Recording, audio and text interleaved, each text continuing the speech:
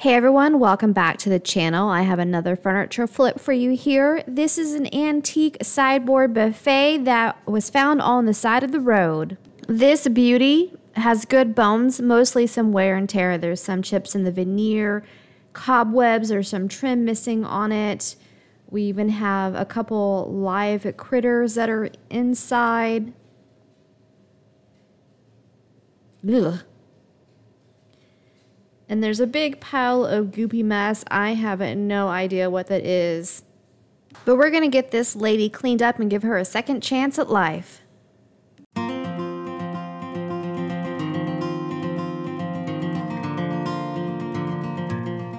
If you follow my YouTube channel or have seen any of my videos before, you know that I usually start by removing the hardware. But I thought on this piece, we probably better take care of those live critters inside first.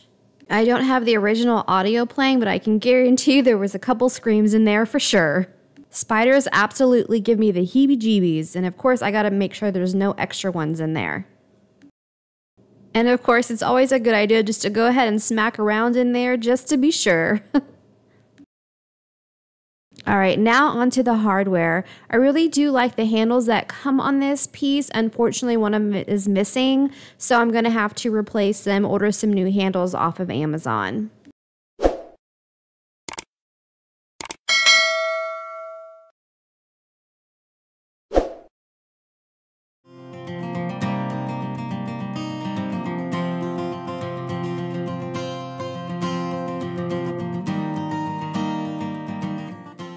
This buffet is so dirty, I even got cobwebs all over my electric screwdriver by removing the handles. Alright, once I have the handles removed and the drawers pulled out, it is time to get to cleaning this piece. I'm using Simple Green all-purpose cleaner. It is non-toxic and concentrated, so you can make more bottles with that. But this piece is really dirty, so I'm going to leave it in its original concentrated formula. Also, as a side note, it has a strong black licorice smell.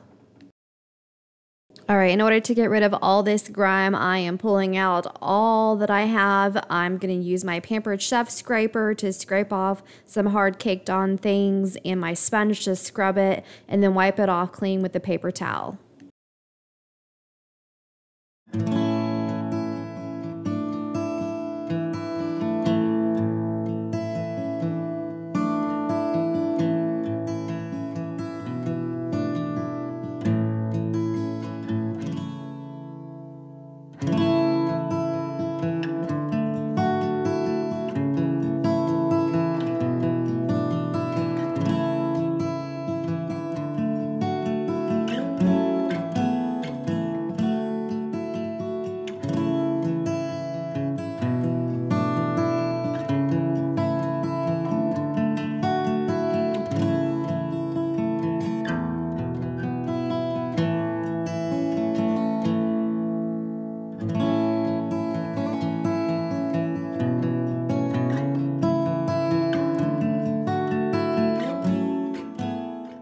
You can see all the dirt and grime that I'm wiping off, and some of that is the original finish as well, so that's just a telltale sign that this piece will need to be primed before painting.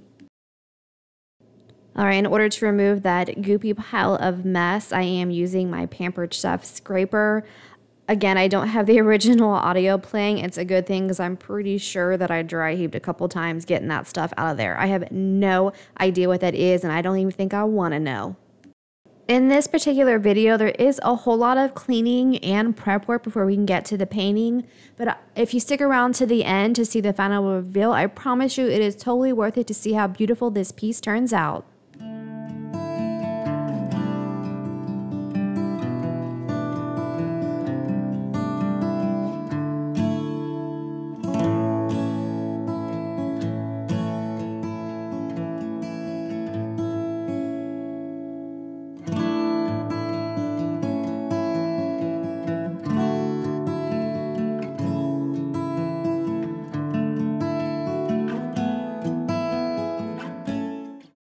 And yes, we are still working on cleaning this piece. I have to say this is probably the dirtiest piece I have ever had to prep. Every time I turn around, I just find more cobwebs and more dirt to clean up.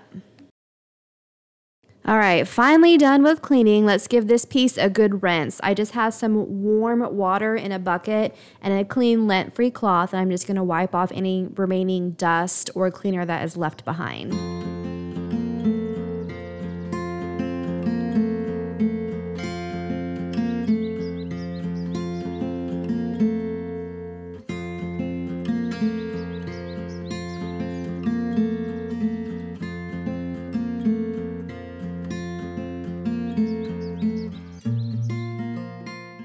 On one side of the buffet, we have the trim underneath the door, but on the other side, it is missing. So I decided instead of trying to match the trim exactly, it would just be easier to go ahead and remove the side that does have the trim.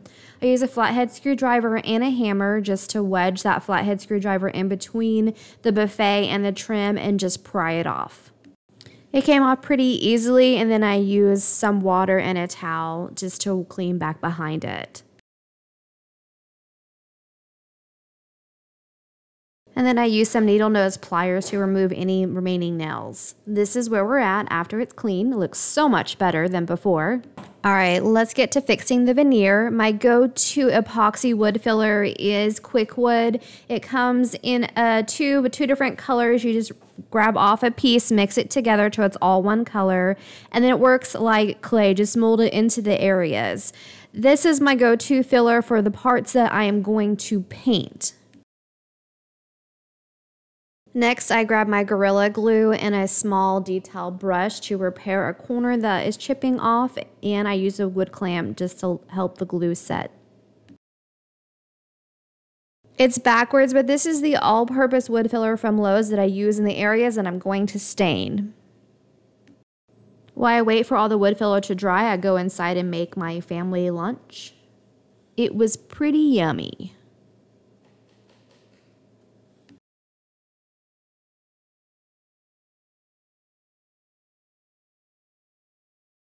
After the wood filler was dry, I went back outside and grabbed my Surf Prep sander and a medium grade sanding sponge to go over the areas and just smooth out the wood filler so it was even with the flat surface. After a few minutes, I decided to forget the sponge and just use a piece of 100 grit sandpaper. That worked much better, flattening out the wood-filled areas. You don't have to do this with a fancy sander. You can sand it by hand or any small detail sander that you can buy from Home Depot or Lowe's. I just like the Surf Prep sander because I can turn on the vacuum attachment and not have much dust in my workshop. To prep the rest of the surface before painting, I grab a fine sanding pad and go over all the areas that I would like to paint. The foam pad allows me to go around edges and curves and get down into the detail so I can scuff sand the entire surface. The abilities of the Surf Prep sander definitely cut my sanding time in half.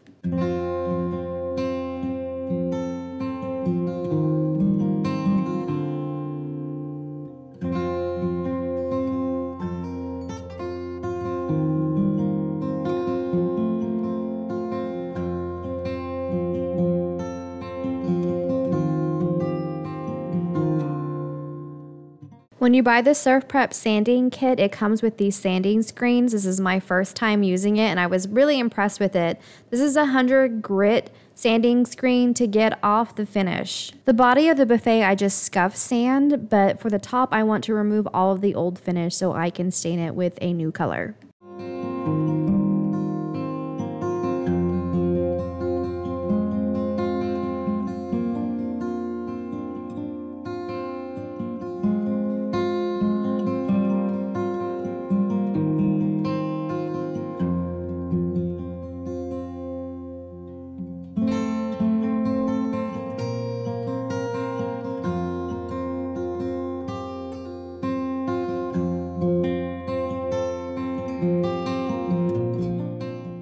I have to admit that these sanding screens worked really well and will be my continued way of removing previous stain. I grabbed my feather duster and dusted off the top and then went to a higher grade of sanding screen. I grabbed the 180 grit. When prepping a surface to stain, you want to start with a lower grit of number and then work your way up to a higher grit of sandpaper.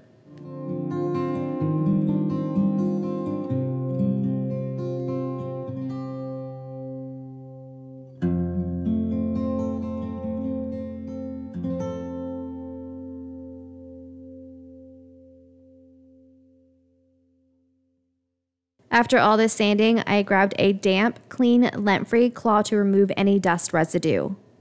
I promise you, we are finally almost done with all this prep work.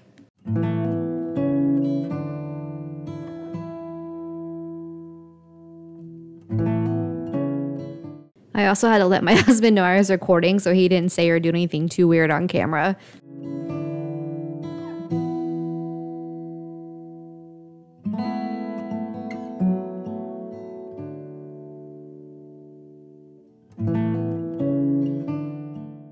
Okay, so I just want to stain the top of this buffet, so I grabbed some painter's tape and tape off the edges.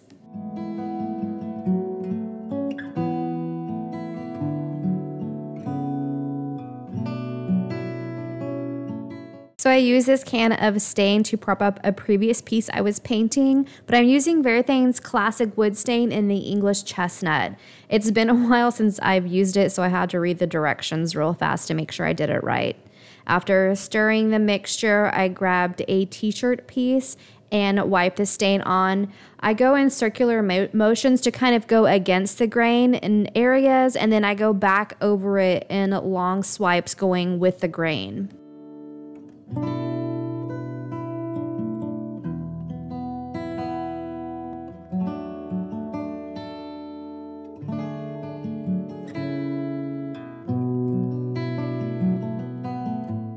I let the stain sit for about 3 to 5 minutes and then grabbed a clean, lint-free cloth and wiped off any remaining excess stain. I let this stain dry for 2 hours and then grabbed a 400 grit piece of sandpaper, lightly went over the surface and then wiped it with a clean, lint-free cloth. For top coat, I am using Verithane's polyurethane in an oil-based formula. For the first layer, I applied a thin coat and then let that dry for 4 hours. For the second coat of polyurethane, I applied a much thicker coat and then also let that dry for 4 hours. Once it was completely dry, I grabbed that 400 grit sandpaper, lightly go over the surface and wipe it with a lint-free cloth.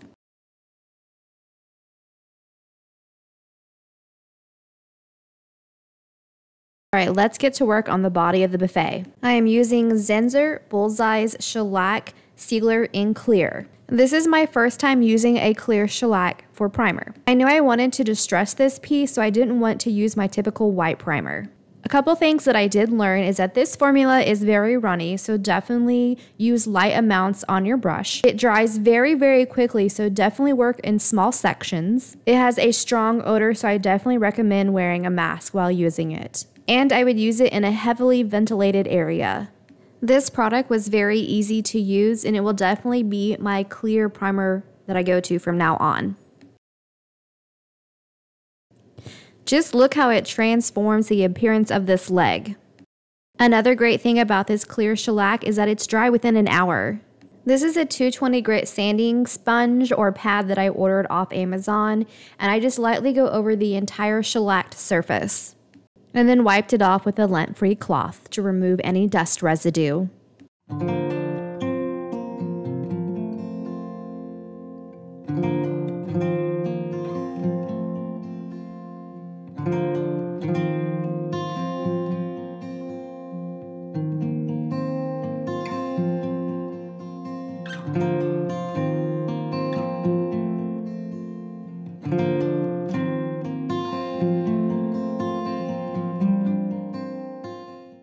A piece this beautiful deserves a custom color. I end up mixing together a 1-to-1 ratio of Timeless Blue and Classic Noir in Behr chalk paint. I'm a huge fan of the Timeless Blue by itself, but with the dark wood tones, I wanted to give it some extra dimension. That Classic Noir just gave it the perfect gray navy that I was looking for.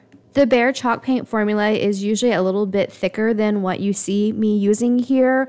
Both of the paints that I mixed together have been watered down to spray previous pieces before. If you follow my YouTube channel, you know that I use Behr chalk paint a lot. It is my go-to chalk paint. As far as quality and price, I think it's the best out there. Let's take a few moments here and just watch the transformation happen. It's one of my favorite parts of painting videos.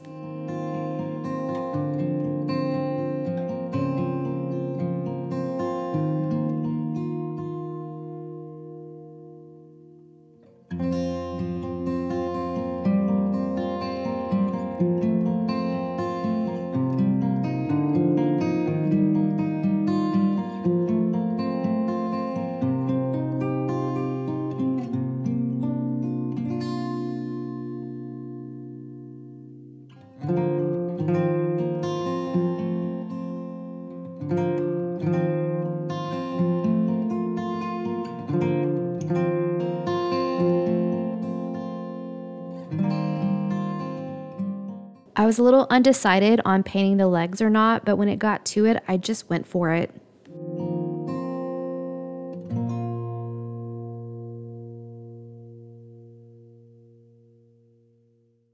I allowed the first coat of paint to dry for 2 hours and then came back and added a second coat of paint.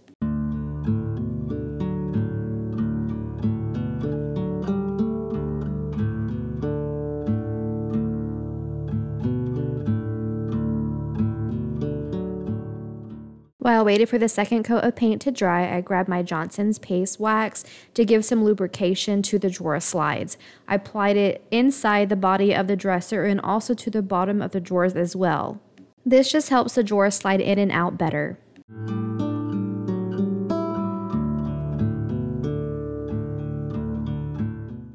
Distressing pieces is a great way to hide flaws and also accentuate the detail. So I grabbed some 150 grit sandpaper and went around all the edges over the detail to give it a worn look and just really added some depth and character to this beauty.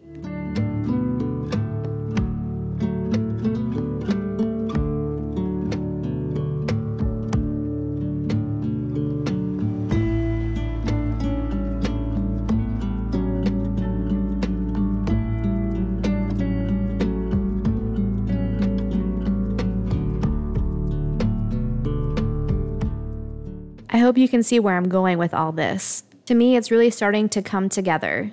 Now, I was unsure about painting the legs, but once I distressed them, I decided that was definitely the right choice for me to make.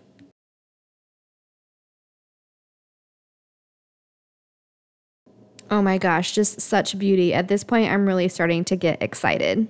I grabbed that 220 grit sanding pad and lightly went over the entire painted surface, and then wiped away the dust residue with a lint-free cloth.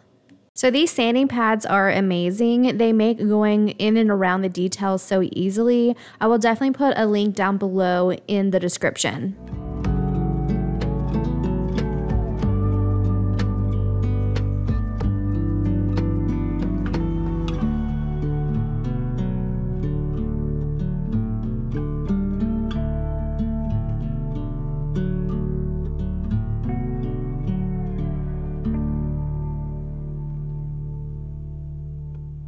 For top coat, I chose Johnson's Paste Wax because I wanted to keep my matte finish from the chalk paint, but also give it durability so it lasts for a long time. I use this wax a lot. It is so easy to use. Just wipe it on with a similar color of a t-shirt piece or cloth. I go in a circle motion and then go back and forth across the piece in the direction that the wood grain would go. Now, if you noticed earlier, I only sprayed 2 coats of the polyurethane on top of the stain, and that's because I knew I was going to add some wax. That way it has the same finish and the piece is all fluid. I let the wax sit for about 15 to 20 minutes, buff it with the lint-free cloth, and then come back and add a second coat of wax. Let that dry, and then again buff it one last time. With this wax, the more you buff it, the more sheen you get, so you have the control here of how shiny or how matte your piece is.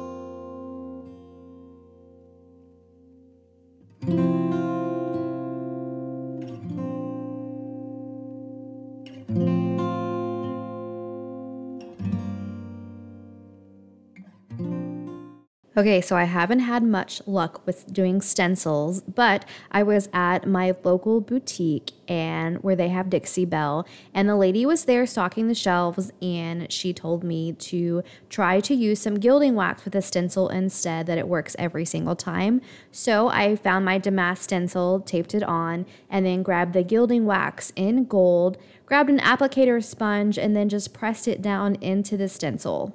This was actually really fun, and then just gave this piece that extra special something that it deserves.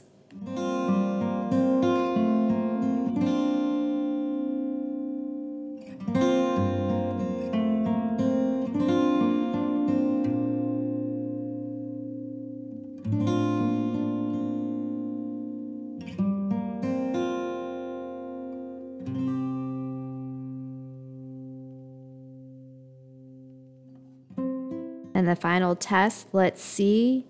Yep, she was definitely right. That worked like a charm.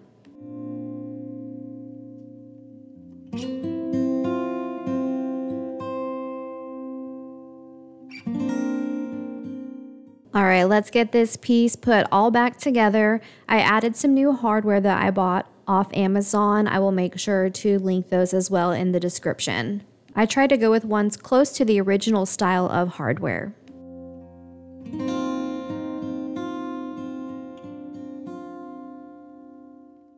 And finally, she is all finished.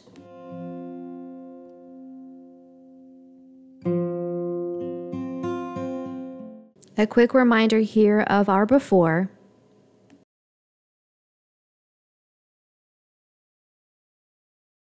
And our after.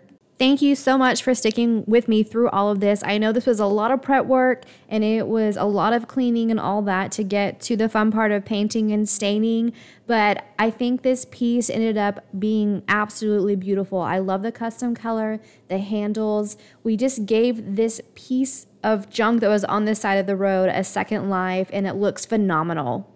So tell me what you guys think. Do you like the paint color? Would you have left the legs wooden yourself or go ahead and paint them like I did? I want to know your thoughts.